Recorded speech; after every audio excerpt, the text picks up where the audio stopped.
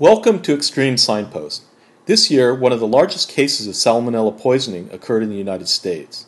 Over 1,400 people were infected. Both the government and public were at a loss to the source of the problem. An initial announcement by the Center of Disease Control suggested the source of the outbreak was contaminated tomatoes. During the summer, the suspected cause was changed from tomatoes to raw peppers imported from Mexico.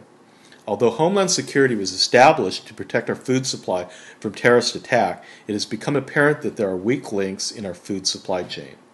We are focusing on improving the ability to trace products from the field to the consumer. We have developed a system to record the sample's name, photo, location, and time of collection. Our method uses radio frequency identification tags to store data. In the field, the initial step required labeling the sample.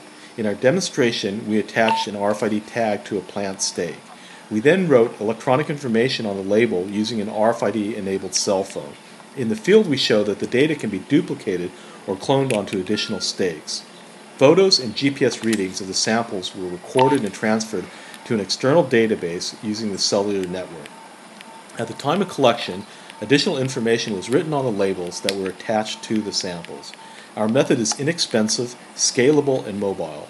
In addition, our electronic barcode system can be used in conjunction with bioassays and biosensors to detect and record the presence of pathogens, chemicals, or biohazards.